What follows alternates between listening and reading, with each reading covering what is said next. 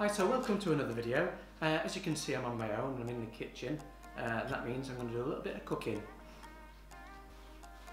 Anyway, this morning what I've done is I've got a text message off Brendan, next door neighbour, and what he said is but you will miss the chance to have a gooseberry crumble, so you need to do it today. Reason for that is all birds keep going down and pecking holes in the side, and they're starting to see whether they're ripe, and once they're ripe they'll just whip them all off and then we'll miss our chance.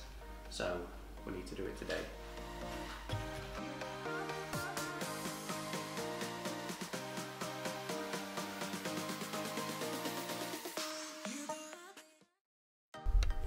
Hi, so today we've come into the garden. We're going to get some gooseberries to make a nice gooseberry crumble.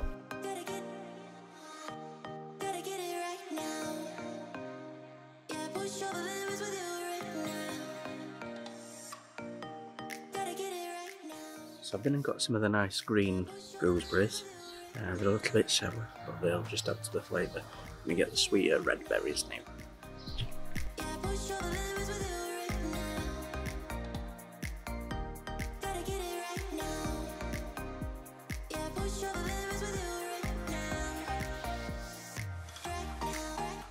Right, so the recipe that I'm going to do for this calls 500 grams of fruit. So I've got a load of gooseberries here, so we'll take 500 grams of gooseberries. Then we've got some golden demerara sugar, so use 85 grams of that, or 85 grams of caster sugar. Then what we've got is 75 grams of demerara sugar, and that's for the top. We've got 175 grams of plain flour, so we'll use 175 grams of that, and then we'll use 85 grams of salted butter. Now for this I'm just going to use stock, and then we'll just use a pinch of salt. So let's top and tail the gooseberries.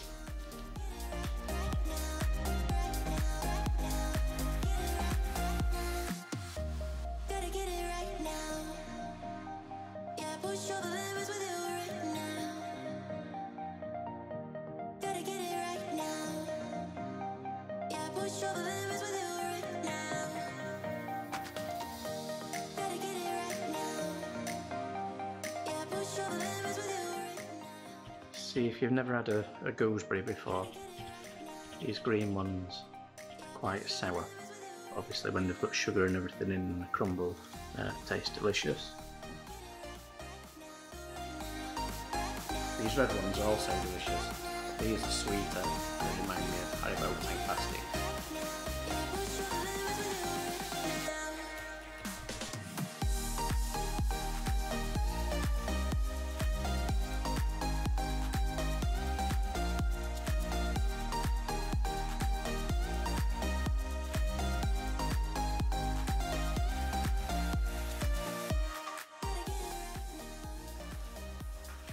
So for this recipe that I said before, we need 500 grams worth of gooseberries.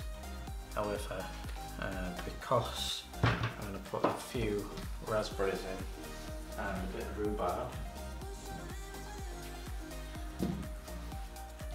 then what I'm going to do is I'm going to measure out the 500 grams based on the fruit in total. What I don't want to do is overdo it with the fruit and then make it so we've got a watery crumble.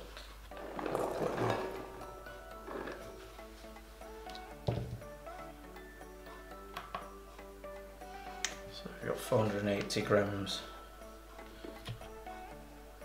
570, so if we take a few of the gooseberries out, because we're going to be putting a bit of rhubarb as well, so it's just over 500.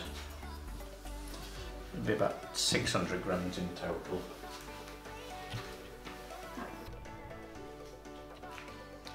I'll just skin a bit of rhubarb.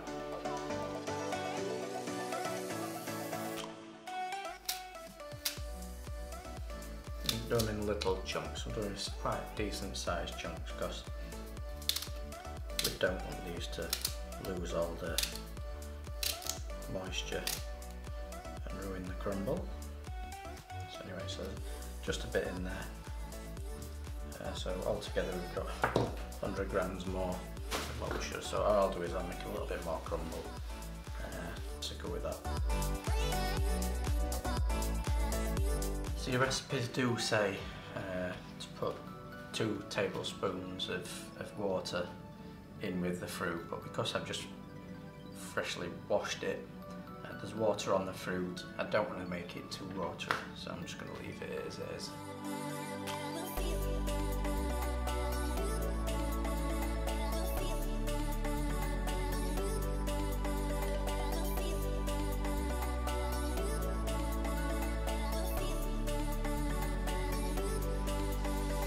Plain flour.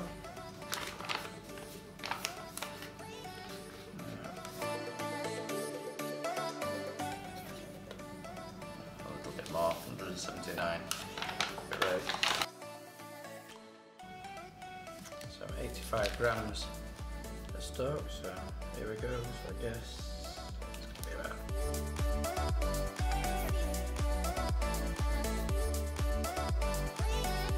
Now do is add a pinch of salt.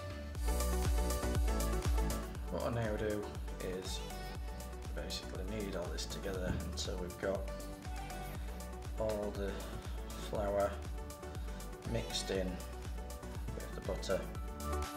It's better just to keep coating the butter.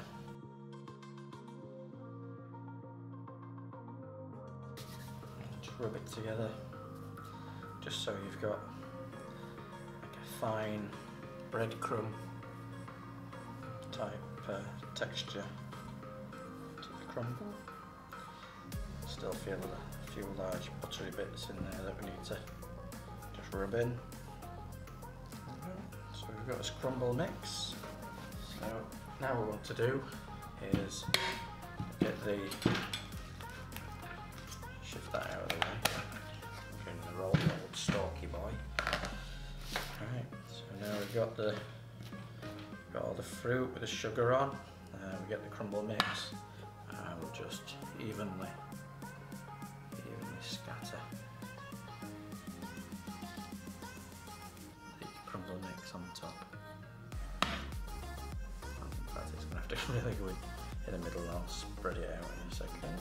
There we go. That's that on. So evenly spread it across the fruit.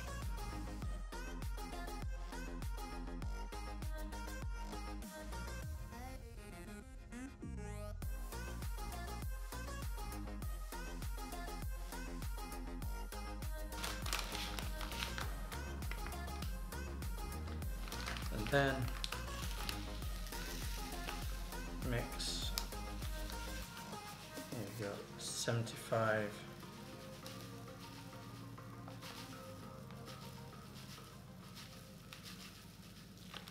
grams of Demerara sugar.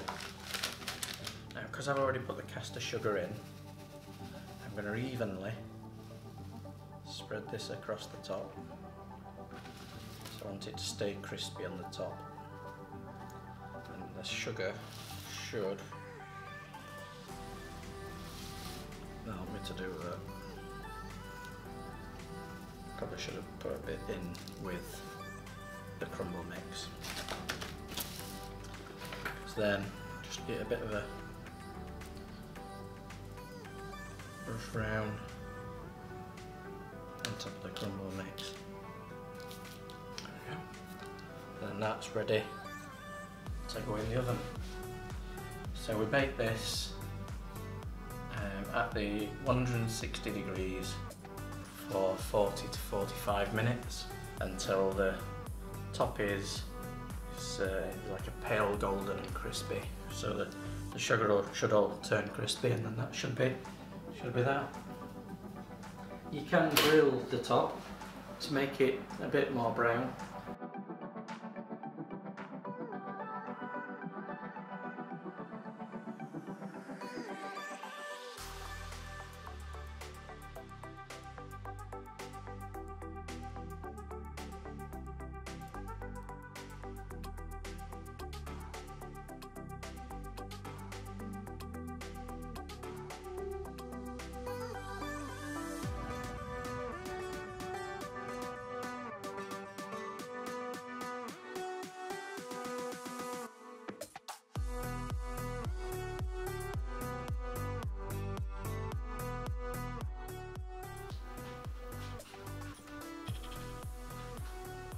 Yummy, yum, yum. Yummy, yummy.